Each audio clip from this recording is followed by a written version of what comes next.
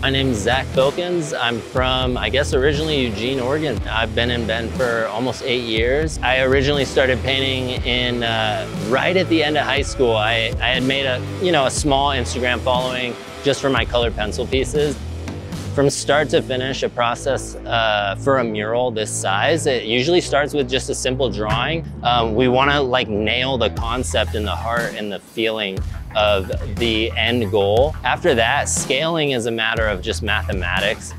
At this point, if I wasn't painting, large art pieces and murals, I would probably just be serving tables or painting houses. My favorite Sun River beer, without fail, is gonna be Rippin'. I think just force of habit. I think when I first moved here, everyone was like, drink IPAs, you have to.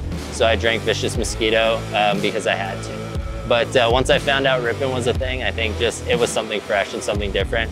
And yeah, I just had one actually, it's so good. My biggest inspiration in different parts of art comes from different artists. I mean, for me with murals, my biggest inspiration is gonna be like Sainer Edom and the Edom crew. There's a lot that went into this mural. I think everything from the color scheme of hey, let's represent every part of our brand. Let's represent the flagship beers in our lineup and let's show all those colors off. Let's show our values off.